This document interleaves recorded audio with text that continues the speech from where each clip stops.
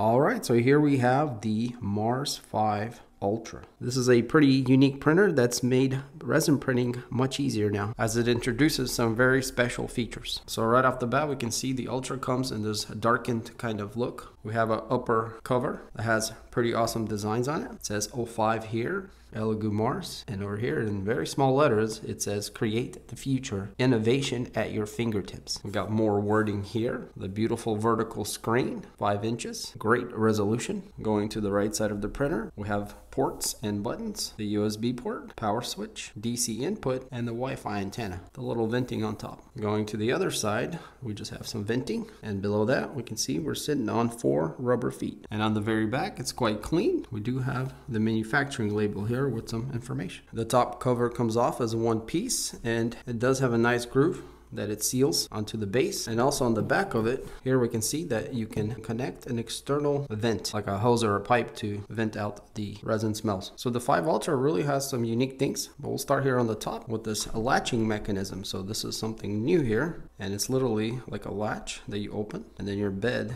just slides out, which is awesome and quite easy to use and feels a lot more secure instead of the older ball type of connection. Here everything is kind of more covered up. See our lead screw in the middle. Then we got one linear rail. We got a pretty beefy C channel for the X-axis. Going back to the build plate, it's quite unique also. The top here is plasticky. So this portion here does not go into the resin, as we have these little extensions that go to the plate. And this whole system here is somewhat dynamic, as it does have springs in it. If I push it, you can probably see it kind of move a little bit. So the idea here is that the bed goes down and the resin never goes above here. We do still have a taper, which is nice. And going down from there, we have the vat, which holds the resin. It's connected with these 2 bolts that you just unscrew, and they do come out completely.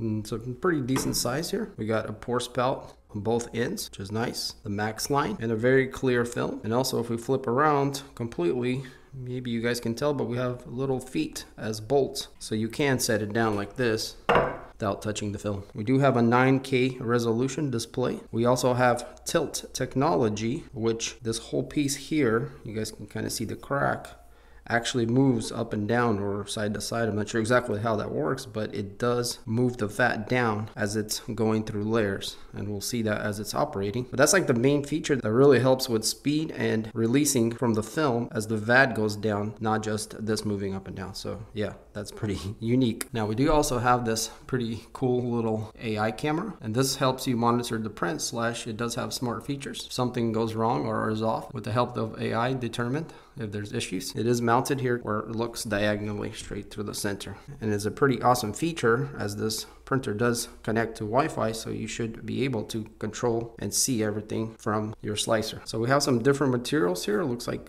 metal mixed with plastic, but overall the build quality seems quite solid. Going to our screen, the software is excellent, and we can see here this is where we're going to connect to Wi-Fi, and I'm going to go ahead and log in. Click enter. All right, so we are connected to Wi-Fi. So it looks like right away it determined that it wants to update to a newer version. So let's go ahead and do that.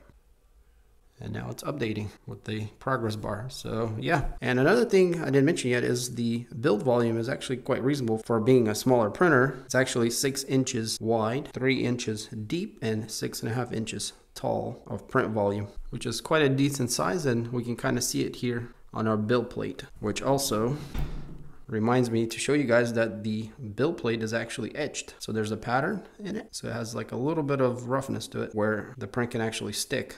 And so here we are finished with the update, and it's asking us to reboot the machine manually, which we'll do here by turning it off, wait a few seconds, and then power back on.